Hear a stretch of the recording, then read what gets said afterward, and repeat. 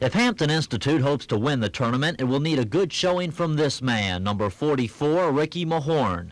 The 6'10 junior is the premier center in the league, picked as the CIAA's most valuable player this season by both the sportscasters and the coaches.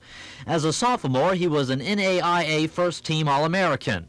His 21.5-point average this year places him 17th in the list of NCAA Division II scorers.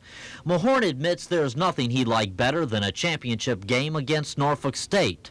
That's how the tournament ended last year. Norfolk State, though, came out on top. So, like, from last season, and the past times they beat us, I like to beat them again. A known school makes me play better, like Winston-Salem or Norfolk State or Morgan State. Any team with a name makes me play more harder.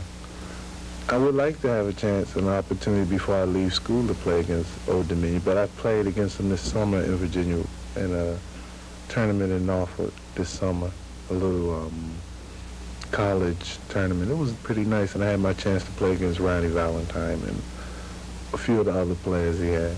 How does the CIAA size up comparably to, say, players like Valentine? Well, all the teams are good and have their own set patterns. It's just, I wish they'd stop comparing them like Division I and Division II and Division III and just put it in one big division, because some schools can beat other schools. So you're going to prove this during the tournament? Try to. Again, the CIAA tournament begins Thursday at Scope with the final game live Saturday afternoon right here on WAVY TV 10.